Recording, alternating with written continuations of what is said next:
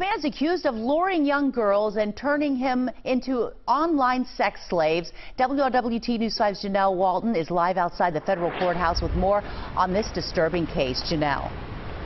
Lisa, the suspect is accused of convincing these young girls to take nude pictures of themselves, and once he got a hold of those pictures, he would threaten to post them on the internet if they didn't do exactly what he wanted them to do.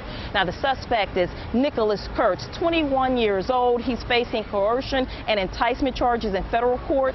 Investigators say Kurtz is from Clear Creek Township in Butler County, but his victims were a 13-year-old girl from Wisconsin and a 16-year-old girl from New York. Now, a lot of the sexual requests are just too graphic for TV, but here is one example of an exchange between Kurtz and the victim during an online chat.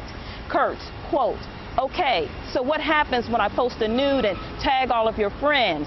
What happens when they get a hold of them? What happens when I show up in town with videos of you doing things?"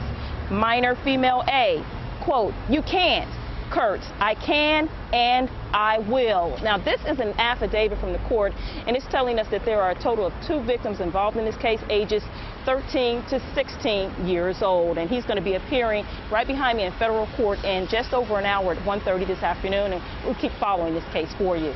Janelle Walton, WLWT News 5.